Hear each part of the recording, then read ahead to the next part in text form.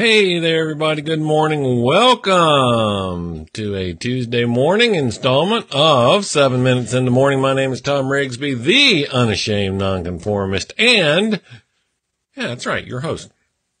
So, took the day off for Memorial Day yesterday.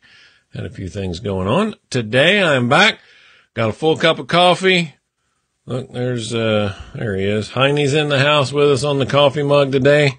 And, yeah, we're going to cover some cool stuff this morning. Hey, if you would do me a favor, do what Joe just did. Leave a comment when you get here. Doesn't matter if you're watching on the replay. That's fine. Replay's cool. That's why it's there. Go, excuse me. Go ahead and leave a comment. Let me know that you were here. Just say hi. And if you happen to be listening on your favorite podcast catcher like iTunes, TuneIn, Stitcher, any of those, head on over to 7minutesinthemorning.com. Join us on the Facebook community. Leave a comment. Let me know how you got here.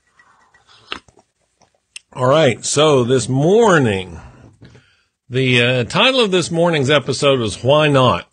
This is, it's actually, you can't see it. It's a little sign I've got up over the door over there.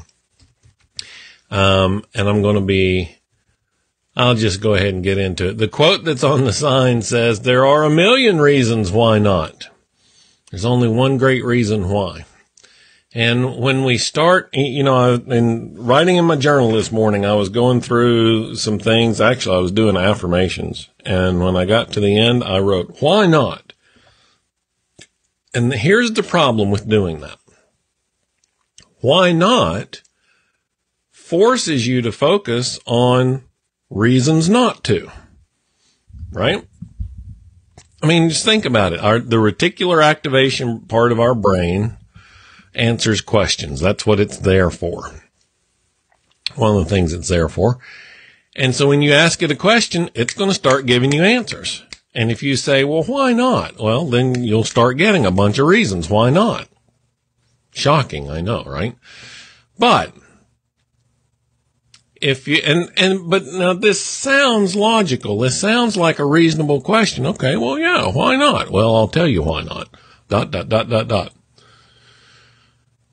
better way to ask the question, right, is, does this conform with my why? I've talked to, probably half a dozen people in the last 2 weeks who all had the same answer to this question. Do you know the outcome you're trying to create? Well, no, they didn't.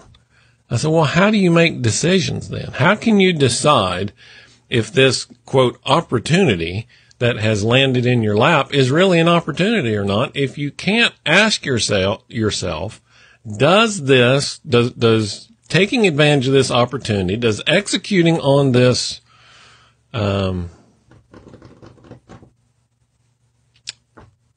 action move me closer to my desired outcome? It's not a hard question, but you have to know the desired outcome. You have to know why. And this is why I'm probably going to pound on this drum on the radio this morning too. You have to know your why. If you don't, you're just being a hamster. Stop being a hamster. That's a great title for the show, for the radio this morning. Stop being a hamster. Hamsters work really, really hard. They've even been known to have heart attacks. They're working so hard in the wheel.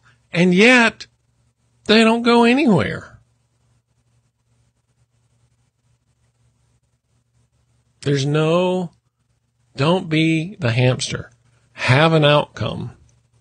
And there's there's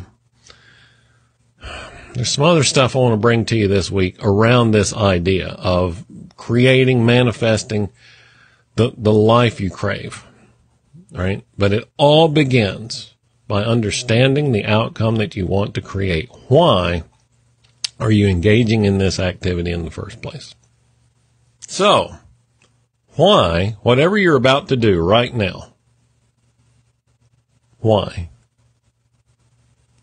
Why are you doing that? Why are you getting ready for work? Why are you at work? Why have you come home from work?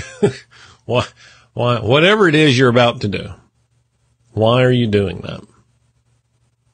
Does this move you closer to your desired outcome? And if your desired outcome is to retire fat, dumb, and happy,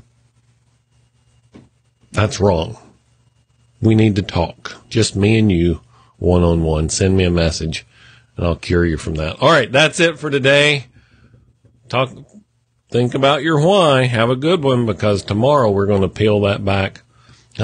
Somebody, who was it that told me, stop peeling the onion. Cakes have layers too.